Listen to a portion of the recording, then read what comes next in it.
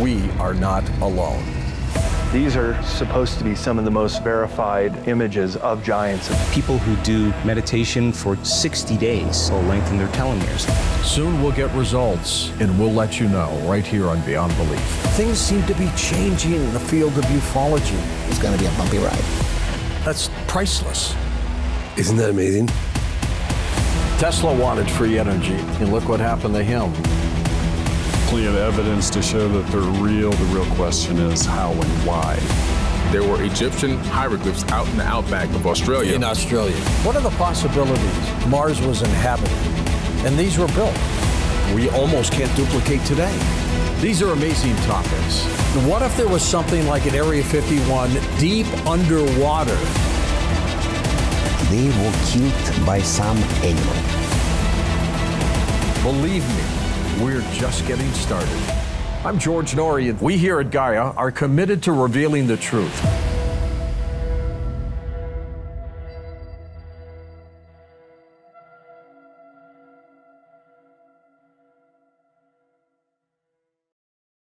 George Norrie with you. Suzanne Ross with us has dedicated her life to the awakening and ascension of humanity through her books, services, television network, radio show, and many events she has hosted, which will include, of course, the Sedona Ascension Retreat, which will be in March, where we have our live stage show that we're looking forward to. She's the founder and producer of Sci-Spy TV, an internet television network that merges science and spirituality. And she also guides spiritual journeys into the Red Rock Vortex sites of Sedona, where she lives, as well as offering psychic readings and energy healing. Suzanne, welcome back to the program.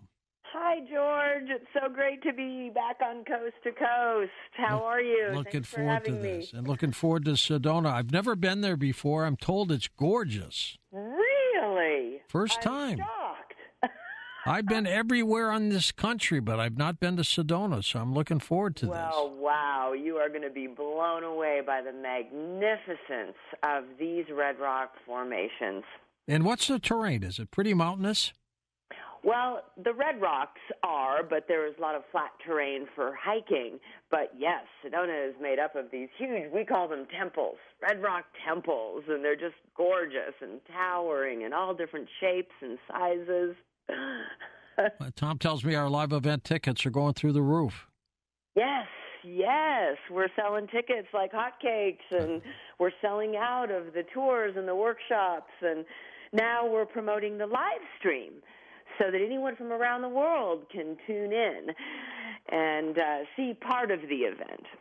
Well, that's great. Let's talk a little bit about what's going on this planet these days. Do you really think we're living in a simulated environment? I do, and modern quantum physics fully supports this hypothesis. In fact, the true nature of our reality doesn't make any sense from a materialistic view.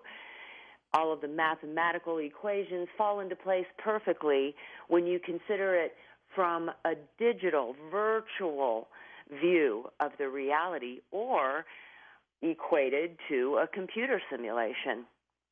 So if we're in a computer simulation or a simulated environment, why do we feel pain? Why do we have emotion? Why do we have these things happen to us? This all has to do with electrical charges in our brain that are firing to make us have that experience of our senses. It's simply bioelectrical feedback in our brain. Who programmed this? Right? Well, that's the question, isn't it?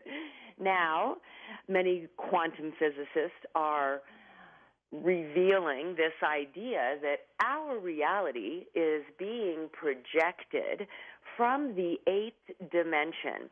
And a theoretical physicist, Garrett Lisi, revealed this shape, which is a spherical mandala, in the eighth dimension, which contains all of the elemental particles and fundamental forces of our reality. And now theoretical physicists across the board, through all of their equations and experiments, now are believing that this third-dimensional reality is being projected from the eighth dimension by this E8 crystal, or they call it an E8 lattice, which is being projected into the fourth dimension of time to derive our three-dimensional cubical reality. And so that would be where our reality is being projected from. Or you could say, if it's like a virtual reality game where the code writers of this 3D space-time game are writing this computer game from. Are we the avatars in this scenario? Yes, we are the avatars. But unlike Sims in a computer-animated reality, of course, we are ensouled. We communicate directly with the source of our creation and with what I call our source selves, who would be the whole perfect and complete blueprint of ourselves, our eternal soul, projecting us, right? So it is us projecting us. I've been reading a lot about artificial intelligence, Suzanne, and how it's coming along and how it's able to do things, take voices, create things, and people are getting scared because they have a feeling artificial intelligence may start developing its own brain. Has it evolved that far where we are the future of what artificial intelligence might have been back in 2023? Well, I think what I was just talking about as far as being ensouled is where the difference lies. You see, because AI would simply be a database of information. I understand that some people believe that this database of information may at some point become sentient. However, there is no soul within an artificial intelligence machine. Right. We ourselves are souls embodied. How can we be souls and bodies if we're digital? So that is just the nature of how we as holographic beings can perceive this version of reality. So we know light is quantized as photons, and electricity is quantized as electrons. So everything is made up of quantum bits to create what appears to be forms in our reality, which are actually holographic here in this space-time hologram. But our soul is energy, right? So our soul is embodied within this holographic form. Now we can get into this idea that everything is really just waves of potential until we as the observer collapse it into form, right? But that still goes to everything being quantized bits of energy in a pixelated reality. Do we still have free choice in this scenario? Absolutely. In fact, non-determinism is necessary for this particular virtual reality. So we equate it to a computer simulation, but it's heaven's technology, right? It's not computer technology per se, although there are quantum bits that define our reality. But free will, absolutely. And so from that perspective, you may have your source self, or you may even call it your gamer behind the scenes, your eternal soul, who's projecting all of these holographic fractals of itself into space-time, timelines, and dimensions. But the avatars who are projected into any specific timeline can make free will choices as to how it's going to progress in that timeline. Now, what you might call your higher self might nudge you to make certain choices that might be better for you with the higher perspective of your higher self. Whether you pay any attention to that or not, and you make conscious choices or not, is up to you as the avatar that has free will to live consciously, intentionally, and evolve or not. Taking religion out of the equation for a moment, we really don't understand how we're here, why we're here, what we're doing here. So the possibility of something digital or simulated kind of makes a little more sense, doesn't it? It does. And of course, we know that the deeper meaning and greater purpose of our experiences in space-time is to know thyself through these linear time experiences that have a beginning and an ending, right? The soul is coming to know thyself through these experiences, and I like to say, and to experience love of self and other. Well, with Suzanne Ross, a couple of her books include Rise Up, Awakening Through Revelation, Wake Up, Awakening Through Reflection, which are special workshops and lessons there. Her websites are linked up at coasttocoastam.com. What do scientists and physicists say about some of, let's say, your theories that some other people have espoused it to? So one of the ones I find really fascinating is this idea of a digital Big Bang, right? Because we were never able to explain how our universe could have a beginning. I still can't get a physicist to give me that answer. I can't. Right? I asked them. I said, "What started this?" Well, what was before the Big Bang if there was nothing? Well, what's nothing? Well, they can't tell me. Right? However, if it is a virtual reality, like a computer simulation, there is a point at which that computer game is booted up. Before it's booted up, there is nothing. There is no time or space for it to exist within. And so if our virtual reality is like a computer simulation, it is simply booted up, and then that game can begin. But, of course, there is a programmer of that game who is essentially writing the code for it and booting it up as a program. Now, who is that programmer? That's the big question. Right. And so, like in the movie The Matrix, who's the architect? Right? Well, it's consciousness. It's source consciousness. And physicists across the board agree now that consciousness is fundamental. And so there's this infinite field of consciousness from within which everything emerges, right? And so it's all consciousness, intelligence that is creating everything within this field.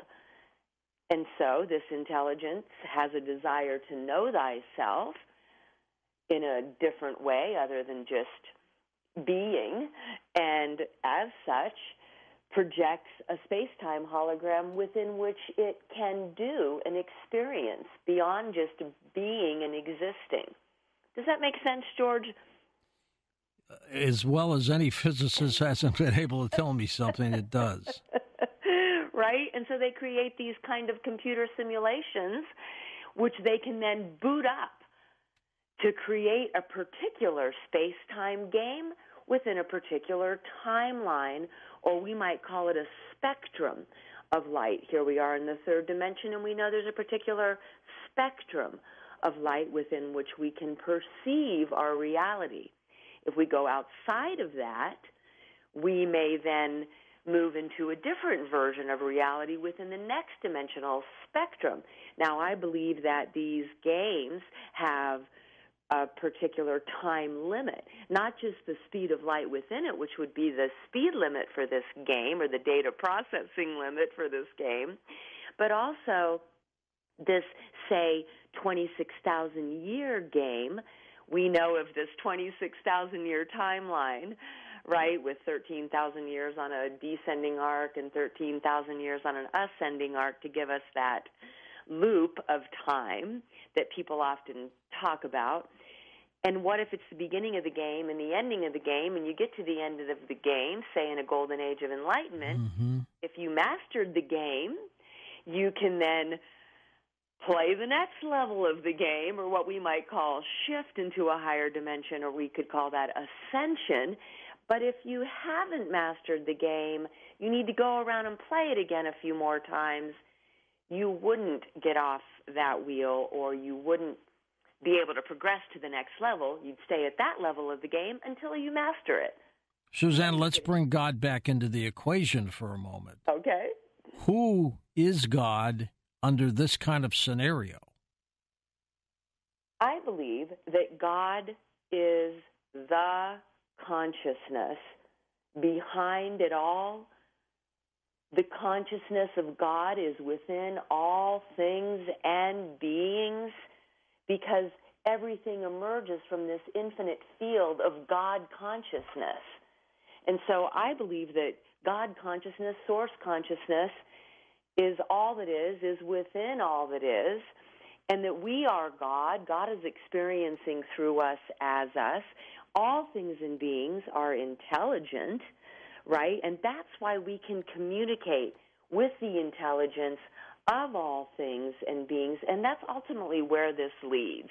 It's meant to be an empowering perspective that lets us know that we are conscious beings living in an intelligent universe, and as intelligent conscious beings, we can communicate with all of the other intelligence and consciousness in the universe, have an impact upon it to create desired outcomes that serve the highest good for all, especially when we move into Christ consciousness. We start to stream more with source consciousness. Does that answer your question? Partially.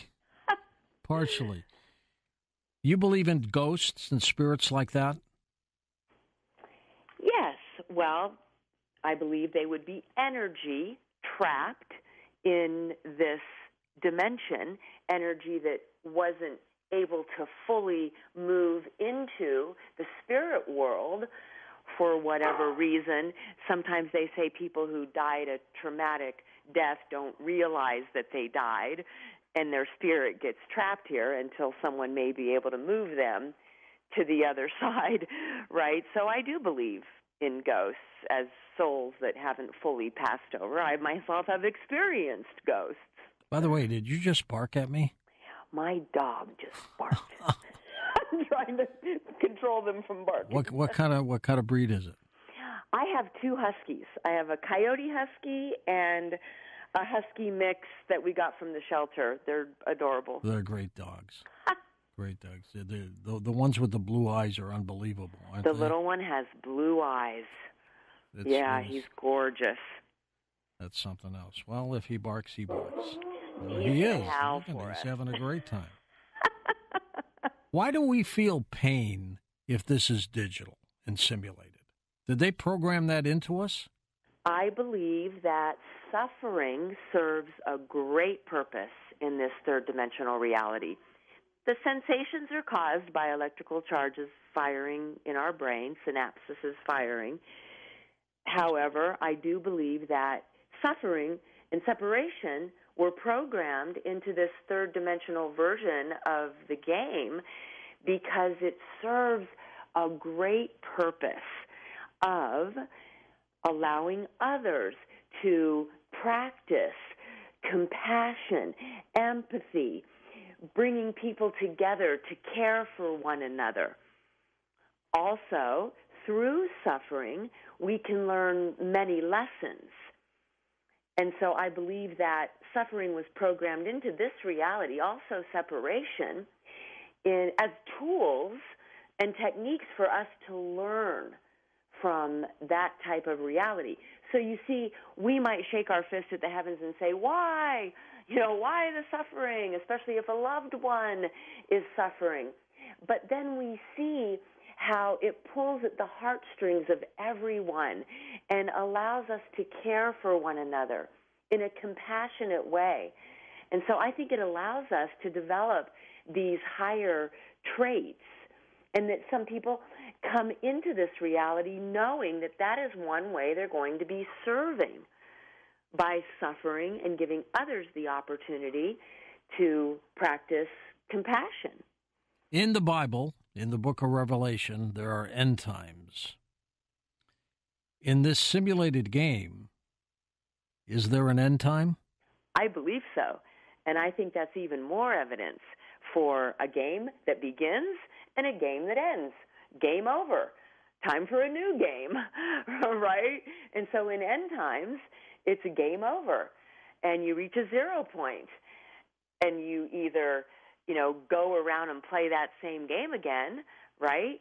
Or you progress to the next level of the game. Well, fascinating. Suzanne, this game that is afoot, time seems to go by so quickly. Is it conceivable that is included in this?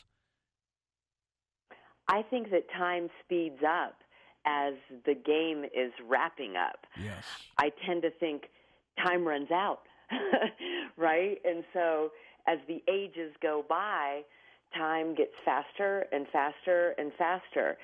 It's as if the information data processing speed actually speeds up. And in many models of time, for instance, Carl Callahan and his partner was Barbara Hanclau in analyzing the Mayan long count calendar, discovered in their version of the different ages in time that each age actually sped up 20 times. So that you had your long, slow age, say, of the dinosaurs, where time was moving slowly as they lumbered across the planet. But now, everything is speeding up so fast. If our computer doesn't boot up in a matter of a few seconds, we get impatient. It's like, yes, their version of the Mayan long count calendar was that each age speeds up 20 times faster than the last age. What about the afterlife with regards to this simulation? What might that be? So I believe we return to source. And so if this is a space-time hologram, of course there must be some source of it, which is projecting it, and which it is a reflection of. And I call that the source reality. And so I believe that what we might call heaven is the source world from which we come, and everything there is in its perfect divine blueprint. How do you explain reincarnation? And so then the soul, makes a choice to project out into another timeline in space-time and have another incarnational experience, or not. Maybe that particular fractal decides to stay in the spiritual realm for a while to explore more of the spiritual consciousness realm, or it decides to come back into a physical timeline and have another incarnation in space-time. It's all to learn the lessons in the way that you can in space-time. Is death just the originator, just basically canceling us or erasing our program? As if we step out of the game, right? Yeah. Yes. So now we have left the game, right? And why do some leave the game earlier than others? I think that there is some predestination in that. I do believe that the souls have a contract when they come into this reality, and it may be designed to learn certain lessons they have yet to learn in other lives. They may also be here on a specific mission. But then there comes a time when they're being called back home, and so they meet their demise in different ways. And so I do believe that when people pass on, it's because they're being called home. How close are we getting, in your opinion, to the end of this game? I believe we're in end times, George. I really do. Really fascinated by the book of Revelations in the Bible and how they describe the end times, and that there is an ascension of the new earth, which in this version would be those who have mastered this game and are ready to ascend into the next level of the game. And then if there is a destruction of the old earth, that it's just an opportunity for those who need to go around the wheel again or to play those games again in 3D to begin a new game. Is the illustrator of the game constantly changing it? Well, that's an interesting question, isn't it? Yes. So it seems as if reality is malleable because it is consciousness that is projecting it, right?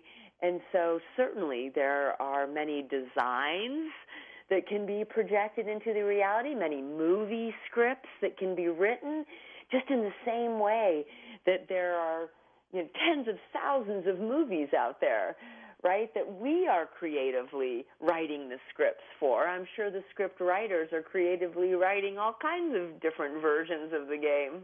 How did you get to this thought process? What got you there? Curiosity. Just so curious. One day I just kind of had an awakening experience where I looked at my hands, looked at my body, looked at the sky, looked around at my reality and went, what the heck is all of this? Who am I? What am I? How did I get here? Where am I from? How is this reality even made? And why? And all of these big questions just led me on this search of reading everything I could get my hands on, from science to quantum physics to spirituality to religion, and then really stepping onto the spiritual path of learning through Buddhism initially how to go into deep states of trance meditation so that I could have the experience of tapping into consciousness itself and seeing what I was being shown. I learned many things in meditation. It was as if I could download even higher intelligence and be taught things during these trance states, even astral travel. And then I go out into nature, right, walking through the creation, especially in the natural creation, and there having epiphanies about the way that reality is unfolding before me and that there's a living intelligence in all living things and beings. And maybe then I can communicate with that living intelligence in all living things and beings. And I just had miraculous experiences out in nature with these epiphanies, sort of applying that which I was reading about or coming to understand in meditation and then going out into the reality and experiencing it. Elon Musk also believes we're living in a simulated environment. Well, he's a pretty smart dude, isn't he? He didn't get to where he was being dumb, that's for sure. I mean, quantum physics is just proving it. It's the only thing that makes sense based on quantum entanglement, quantum tunneling. I mean, quantum entanglement's all about non-locality, right? And so in this reality, we can affect a particle in a distant part of the universe instantaneously, right? And that can't make sense in a materialistic view.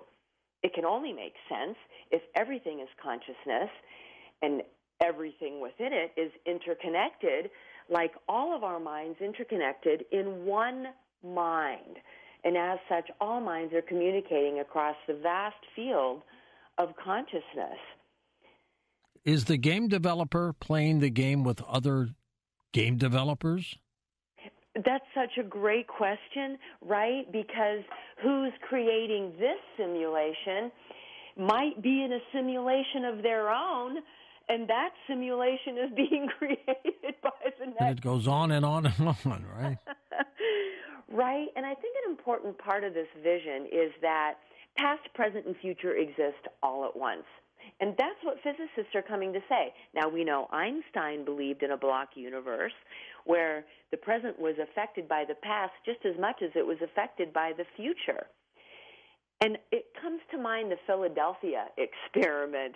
I'm so fascinated by these time engineers, right, who were able to actually catapult this large battleship into hyperspace, where it was held in a wormhole, while two of the scientists aboard finally found themselves in 1983, where moments before they were in 1943. And so what was happening was an experiment in 1983 was happening at the same time as they were doing this invisibility shield experiment called the Philadelphia experiment in 1943, and timelines converged. And that situation is a bizarre situation, too, isn't it? Really bizarre. And as the scientists who lived to tell about it, Al Beeler and Duncan Cameron, say that Duncan Cameron, 1, met Duncan Cameron, 2, in 1983, where he was now 40 years older. They say they had to go to Montauk, and we know all of the crazy things that happened in Montauk with their experiments with time. The time engineers there, they say, were being taught by beings from Sirius, and also these tall grays, who were teaching them these ways of time traveling. They say that the time engineers at Montauk knew how to send Al and Duncan up into this wormhole where the battleship was being held to turn off the generators that were creating the pulsation that was keeping it trapped in this wormhole. Physicists say that pulsating negative energy can keep a wormhole open. It said when they were able to go into this wormhole, turn off the generators, then bam, the battleship returned to 1943. Of course, we know in the remolecularization process that some of the physical bodies actually were embedded in the deck of the ship. Does this game end in a peaceful way or a catastrophic way? I think it could be both. I believe there's multiple realities, there's parallel timelines, and that some can shift into one timeline while others may shift into another timeline where opposite things could actually be unfolding. And I believe it's based on the evolutionary progress of those who were ready to shift into, say, a higher dimensional timeline or the next level of the game, and maybe those who need to play the game again. They shift into another timeline, which might look quite different. How does this balance out in terms of the universe? That's a great question. Karma, right? I believe that the universe is a great balancing act, and it's all based on cause and effect. And so every cause has to be balanced by another effect, which has to be balanced by another cause, and Buddhism would call it karma, right? And so karma is always being balanced. And I feel this view enables us to be non-judgmental about that which is unfolding in our reality. I mean, we can still have our ideas of what's good and what's bad, but when we understand that maybe karma is just being balanced in that which is unfolding, and certain people came here to serve certain roles which help to balance karma, then maybe we can be more non-judgmental about the actions that some are taking or the roles they're playing. And this game that we're in, how many games are there? Countless, right? How many timelines are there within any dimension? How many dimensions are there? I mean, Theosophy would say that there are 12 dimensions, and within each of those 12 dimensions, we have 12 aspects of ourself dispersed in 12 different timelines. And so that would give us 144 soul extensions playing in space-time at any given time. So possibly our source self could play 144 different games with its 144 different avatars. Is it conceivable that we'll wake up one day, Suzanne, in a different game? Absolutely. Will we have any memory about the previous game? I don't think so. What if in a higher dimensional reality it was an expansion of consciousness that's all-inclusive of the lower dimensions, to where we expand our memory and do have memory of our other lives as our consciousness expands. But if we stay in the third dimensional timeline and we don't shift into higher consciousness or have an expansion of consciousness, then I do believe that we would be limited within the memory of just the current third dimensional timeline. This is really something, isn't it? Well, you know what? Even in that Philadelphia experiment, George, Al Buehler and Duncan Cameron, they came out later to try to explain some of the science behind their experiment to understand what might have gone wrong or what they were trying to achieve. And they described time as a torus. You might think of an inflated tire. And time moves around the tread of the tire. But if you could loop around the tire or around the torus of time 60 degrees, then you could phase out of this reality and create an invisibility shield around the battleship, which is what they were trying to do. But because of a trifecta of events, some anomalous atmospheric event that occurs on August 13th of every year, and also this experiment that was going on simultaneously in 1983 in Montauk, they actually went around the torus of time 90 degrees. And that's what caused the battleship to catapult into the wormhole and Duncan and Al to end up in 1983 because they went 90 degrees around the torus of time. Interestingly enough, they say the fifth dimension is an effect on the reality rather than what we might think of as another plane of consciousness or another dimension of reality. So in our reality, we have three dimensions of time that creates this cube, right? Height, width, and then in the fourth dimension being time is an arrow of time. But they say the fifth dimension is this spinner that spins around the linear arrow of time and allows you then to move around time. And I think you've probably noticed in this sort of awakening, or we're talking about fifth dimensional consciousness, people are starting to talk about other timelines, multidimensionality, right? Many of them indeed. What do you think about living in a simulated world, huh? Or universe? Check in with us as we'll take calls with Suzanne Ross in a moment on Coast to Coast AM. Suzanne, this intelligent designer, whoever it may be, will we ever have an opportunity to communicate with this designer? Absolutely. I think people communicate with a designer all the time through prayer, through meditation. Psychics, intuitives like myself facilitate people to connect with their eternal soul essence, to view the other lives they may be living through regressions. So we're always having this opportunity to connect with this intelligent field we might call source consciousness. Once we communicate with this designer, can we convince him or her to alter the program? Yes. The answer is yes. How do we do that?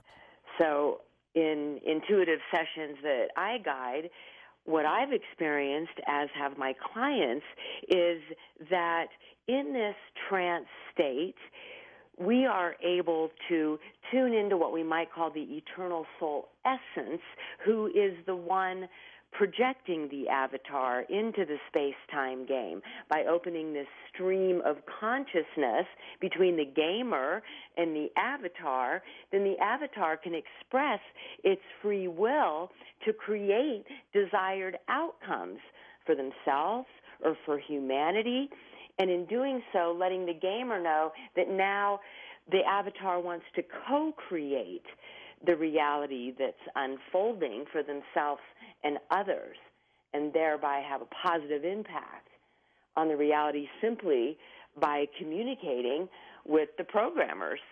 Fascinating. Let's take some calls. Let's go to our wild card line. Welcome to the program. You are on the air with us. Go ahead, Suzanne in Atlantic City. Oh, hello, another Suzanne. Oh, we're out there, I guess. Anyway, you could teach Timothy Leary a few things or two, I'm sure. I appreciate your mind is a genius, and appreciate it. And George, you are incredible too. Thank you for the call. Your questions just are so on point all the time, and great. So I agree so much with what you're saying, and yet I still feel like I don't know why. I mean, your words are great. I don't know why you use that word simulate, because I looked it up in the dictionary, and it says made to look genuine, fake. And, that doesn't ring true for me. I'm a Buddhist. I've been practicing Buddhism for over 50 years. And my concern is the future of humanity, but the balance is always necessary. And I think that we, need to be in touch with our human creative side and our autonomous identity, not relying on relating to whether we get the approval of anything, but our own heart. And, that's really where I'm coming from. But I agree with the things you're saying, and it all rings true. But how do you teach these young people that really are like in a quandary as to how to trust what they hear? I mean, where do you direct them? I mean, to me, I started from listening to my heart. That meant being still. That meant being in the void and acknowledging the darkness as not being bad, but as a gestation. And all this creative side has been very neglected, I feel, and we need a balance. That's really where I'm coming from. So, but I'm so enthralled by your conversation, and everything you had to say is so. It's just making all my brain go blah blah blah blah blah synapses. It's waking us all up. But go ahead, Suzanne.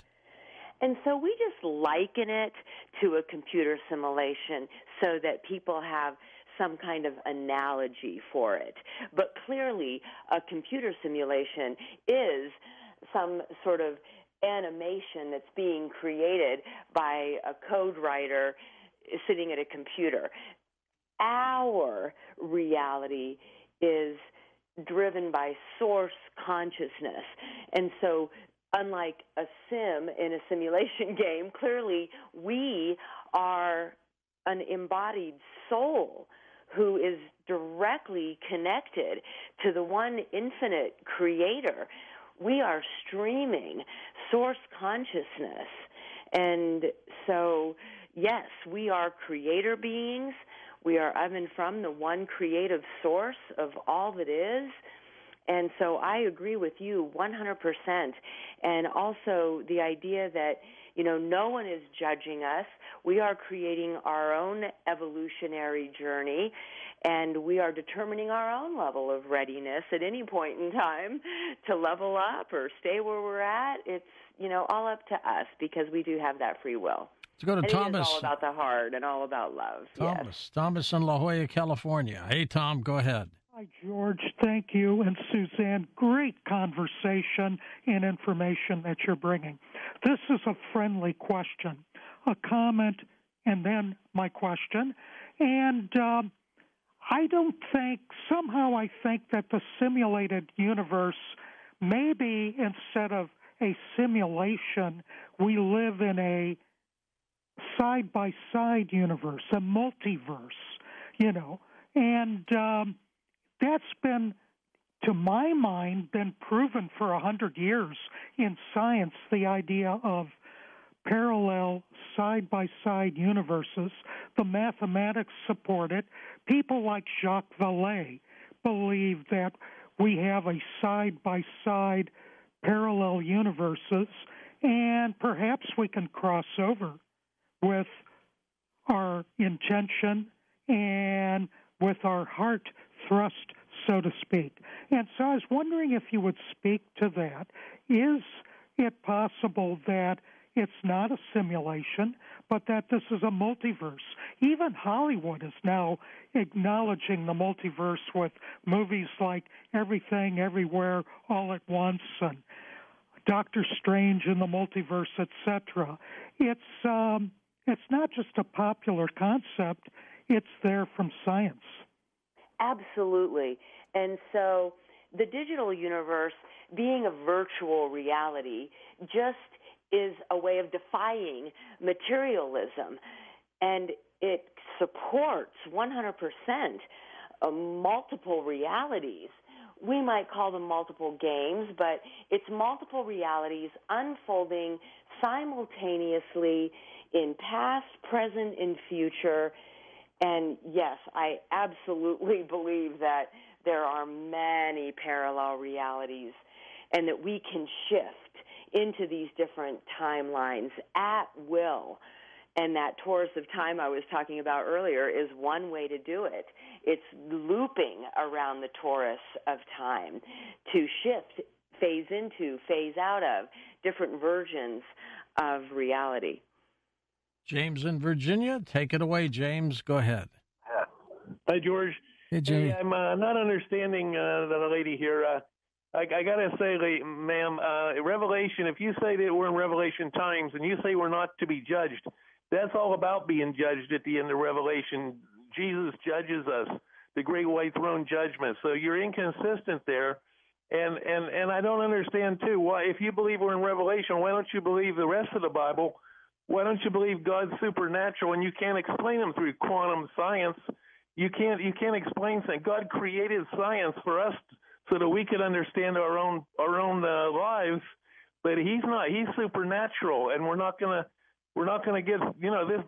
I don't understand how you're trying to always compare it, unless you're trying to get people used to this multi-universe where people are gonna think that the internet meta-universe is a good thing, because that's from the devil, ma'am. And that's internet. If you look at Apple, the bite out of the apple, it goes right back. There's their symbol. It goes right back to the Garden of Eden. Why would they have a bite out of the apple for their symbol if it wasn't going back to there? So you're creating things different than the Bible, but trying to make it sound similar to the Bible, and that makes me think you're conditioning people for that meta-universe. What do you think of that, Suzanne? I absolutely do not believe that our reality has anything to do with an artificial intelligence, and that's why I keep emphasizing that we are embodied souls. We are streaming source consciousness, that, yes, the undefinable God created all that is, and that we are aspects of that one infinite source. And it is nothing like artificial intelligence, which has no soul, or a metaverse, which is completely computer-generated and has nothing to do with spirit. Next up, we've got Linda in Spokane, Washington, west of the Rockies. Hey, Linda, go ahead. Okay, George, I was going to ask Susan what she thinks about the prospect or theory that we ended in 2000 in Y2K. Actually, the world ended, and that's when the simulation came in. That's when the gamers really got on board with it, and maybe Father Time is the boss of all of it. All right, well, let's find out. Suzanne, what do you think? Did the clock start then?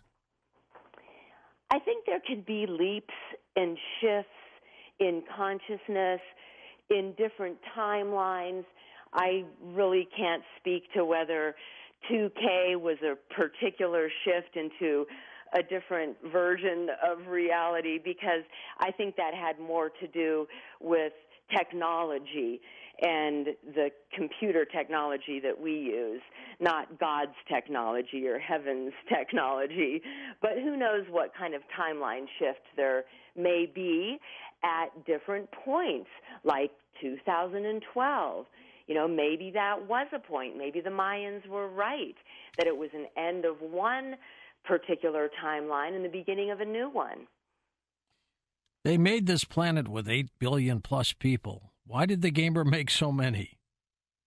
Well, and I believe that there may be a limit to the number of people in a particular game before a new game needs to be played. Tony's truck driving in Oklahoma. Welcome to the program, Tony. Go ahead, sir. Thanks, George. Hey, thanks for introducing us to Pat Boone last week, and I had a good time. Oh, that's great. It was good seeing you. Yeah, it was good seeing you, too, as well. My question is as being an avatar, did my avatar start the day I was born? Or is it just we're here for today and all of our memories are implanted for the day? That's a good question. I believe that all of our memories from all of our incarnations in space-time are held in our Akashic records, right? So we always have access to those memories. And I think there is a time what Buddhism would call the drop, when the soul is dropped into the fetus. And it's sort of at that point in time that your consciousness enters a particular timeline and is time-locked into that timeline for your linear incarnation.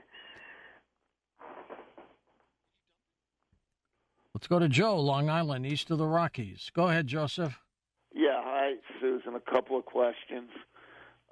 First, mainly on the epiphany.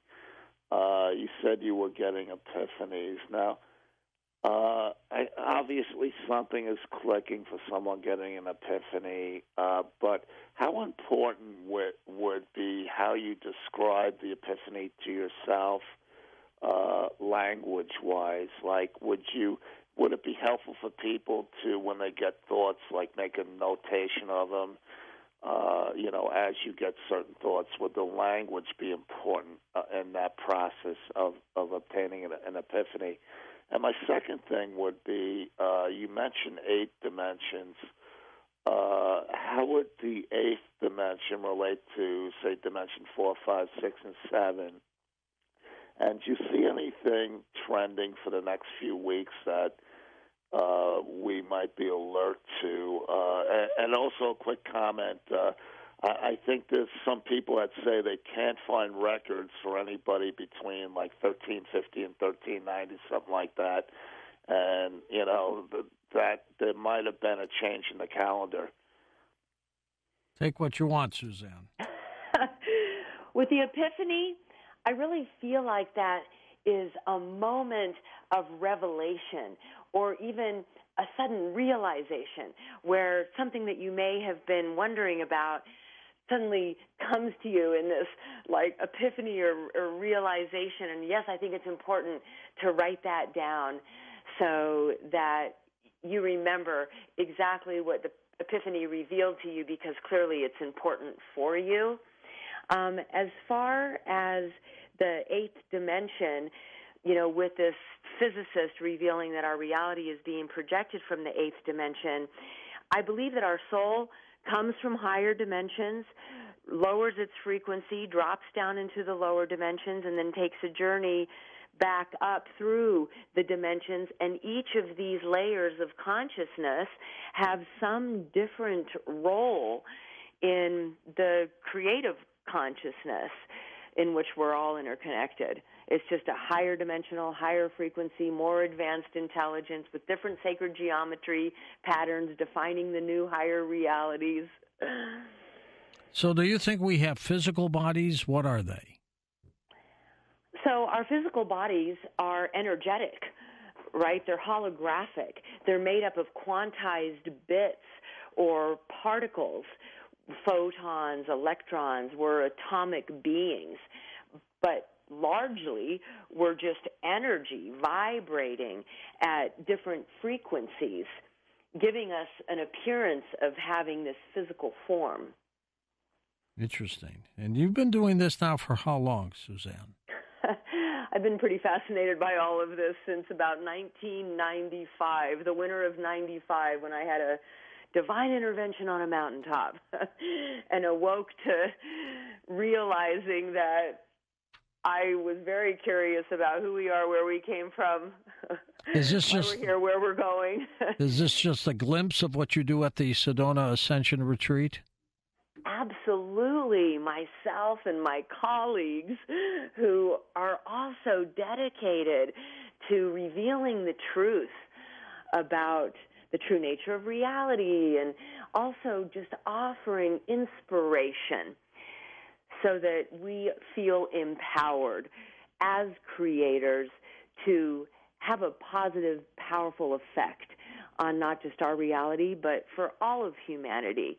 And so, yes, we have guests like Matt Kahn, Paul Selig, Billy Carson, Maureen St. Germain, and, of course, the highlight of our event is the George Norrie Live Show, and I'm so excited to see you again, George. Suzanne, what makes Sedona so mystical? It's the vortex and also the crystal that's embedded in the red rock. So geologists have confirmed that there's a crystalline basement right underneath the red rock iron ore. And so that crystal creates this powerful energy field combined with this spiraling electromagnetic field that spirals up through lava tubes from the Earth's inner core and then explode onto the surface in a spiraling fashion. And they've been measured by computer engineers who've come out and actually detected these spiraling fields, measuring their velocity, the direction of their spin, and that spinning energy creates a high frequency, right? So between the crystalline content and the high-frequency spiraling vortex, it does give Sedona this very mystical, magical experience here. How do people watch your sci-fi TV internet show? Oh, thanks for asking.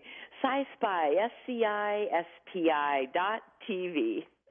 Simple as that. And through your websites, can people also get to it? Yes, my personal website is SuzanneRossTranscendence.com. The website for our upcoming event is SedonaAscensionRetreats.com. We've got those linked up for you, too, at Coast to Coast. Thank you. First-time caller, Andrew's with us in Santa Barbara, California. Hello, Andrew. Go ahead. Hi, George. Great show. Thank you for having me on. Thank you. Suzanne, you're brilliant. I just wanted to see if you could touch on and talk about the quantum financial banking system that is rumored to be rolling out here in a little bit, and also the rumors of the Federal Reserve being taken out, and then there'll be Treasury notes and rainbow currency, and there's a lot of stuff that has been floating around. I just wanted to know if you could shed some light on any of that, please. Well, the interesting thing about quantum computing, and I understand that there is one lab who is using a quantum computer now, but what quantum computing did is actually show how quantum physics is connected with the macro world. As you know, quantum physics is usually associated with the micro world, and there sometimes seems to be a mismatch between macro world physics and the micro world of quantum physics, but quantum computing actually brings those two together. That's about all I know about it. I don't know anything to do with, like, the financial system facilitated by quantum computing. You're the CEO of an organization called Awakening. Tell me about that. Well, thank you. I am the CEO of a nonprofit 501c3 called Awakening, and so we do fundraisers to raise money for people who may not be able to afford our services, to come to our events, and so we raise what we call scholarship funds through our nonprofit. And it works. Yes, it does, and it feels so good to be able to support people so that everyone can come and enjoy all of our events and partake in our services.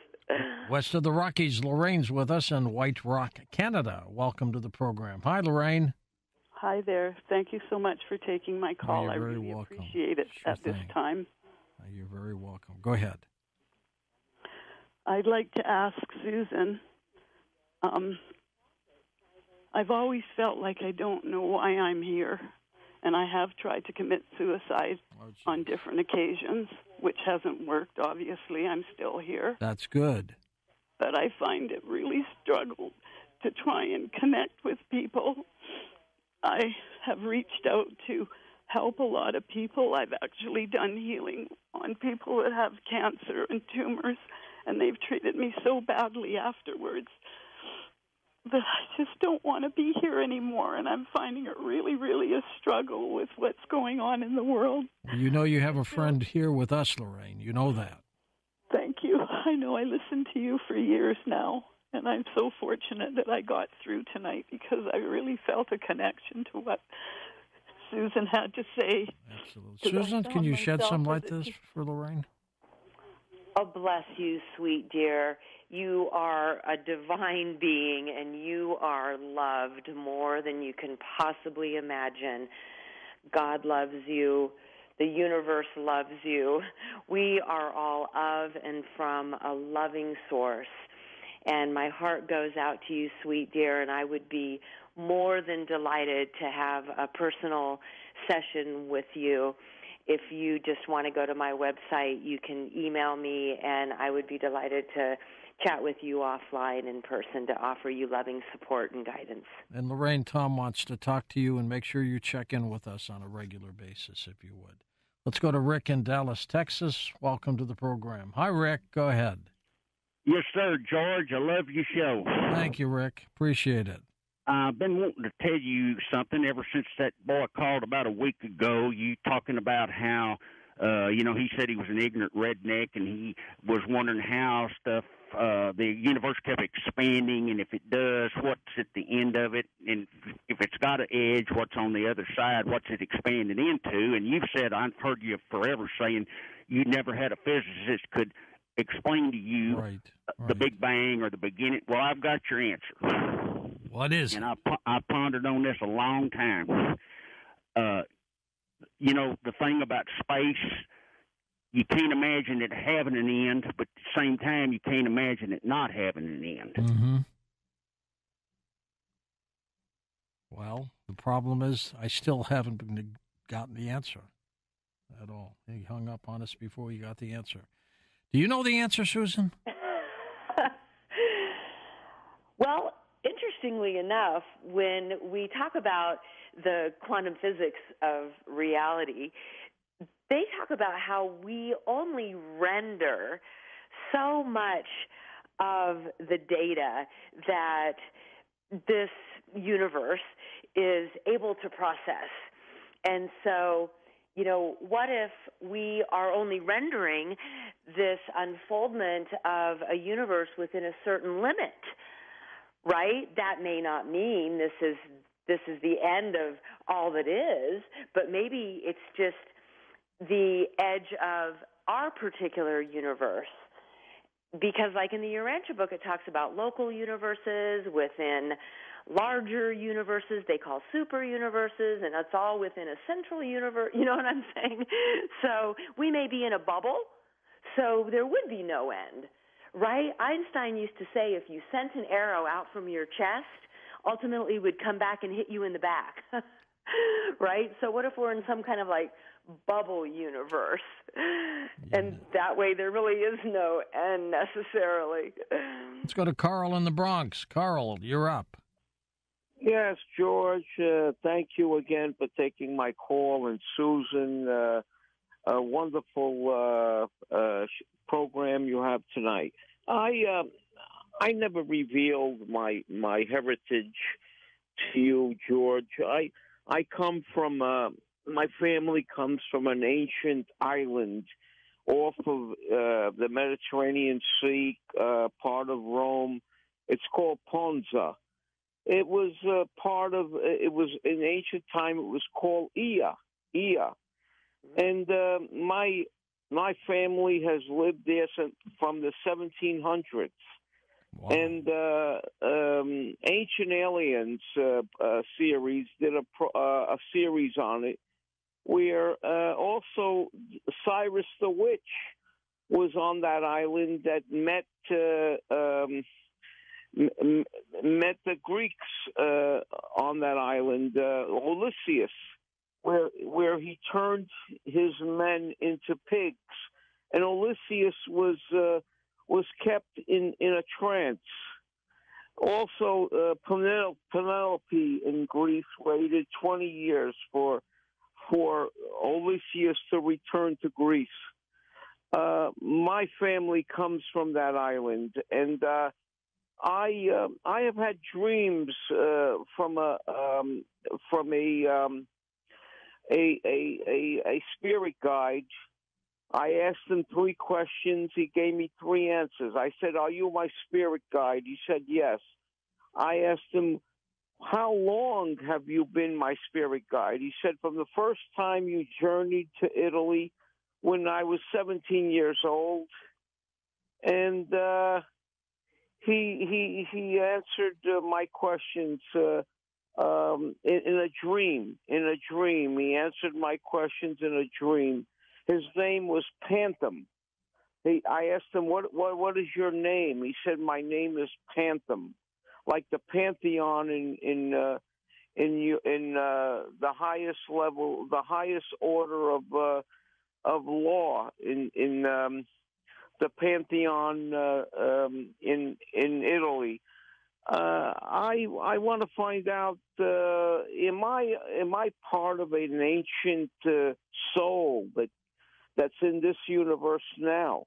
Well, Susan would not know that, but Suze, can you reflect on some of that? Right. Well, I believe that we are immortal beings and eternal souls, and so the possibility of, having our souls incarnate in ancient timelines and then tapping in to memories of that. And I also definitely believe that we have spirit guides that we can tap into who may give us insight about our soul's history. But with our soul history, it's changeable if we're in a simulated world, isn't it? It's changeable.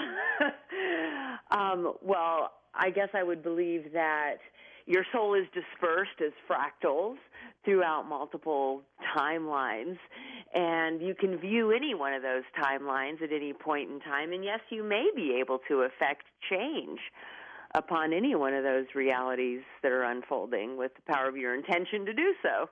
Let's go to Frank in Philadelphia. Welcome to the show. Hey, Frank, go ahead. Hi, how are you? Great. I just have a comment, maybe, I don't know. I used to have thoughts when I was very young.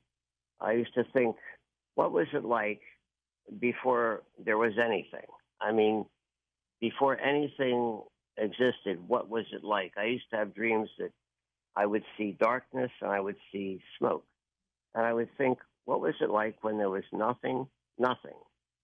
That's just a comment. And the second one is, I have thoughts that what if everything that I see, I feel, I touch, I understand, even like old newsreels from the Second World War, everything, what if that all emanates from me? What if everything that I see, even as I say, like things from the past, the history, everything, what if all that emanates from me? Well, is that possible, Suzanne? Yes, and in fact, some retinol scientists say that we're not observing our reality, that we are projecting it. And that as if we are projecting our realities, then everything is coming from us that unfolds in our consciousness or may, transform into forms in our reality. He brought up an interesting thought, though, of what was before there was nothing. Right, and that goes back to kind of what we were talking about. Like, if it is like a virtual reality game, that it didn't come from nothing, but it appears to be that way because it had to be booted up. Like, this game has to initially be booted up. And that would sort of help us understand how, it wouldn't come from nothing. There would be something beyond space-time creating these programs in space-time, which might be like computer games that have to boot up. But I believe that everything comes from an infinite field of consciousness that is beginningless and endless. Would you ever like to meet the originator? And if you did, what would your one question to the person be? How do you do all this? How does the game end is what I would ask. Okay. It's an alpha and omega journey, George. We'll return to source. Susan, give out your websites again. SuzanneRossTranscendence.com, and to sign up for our Sedona Ascension Retreat, SedonaAscensionRetreats.com. I'll see you in Sedona with Tom. Can't wait. We're looking forward to it. All right, you take care of yourself. The Coast mobile app is now available for download on iPhones and Android devices. You can become an insider directly through this app. This is a great option for our international listeners, and new users will also receive a free 2-week trial.